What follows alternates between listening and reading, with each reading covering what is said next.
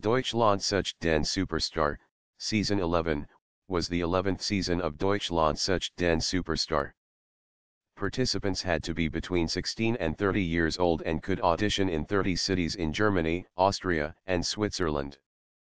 Bill and Tom Kaulitz from Tokyo Hotel and Matteo from Culture Candela left after the completion of Season 10. The motto of the season is Kandidaten und die Macht. Translated, Candidates, Take Over. For the second year in a row the season featured a female final top 2 and producing a female superstar for the third time in the history of the show.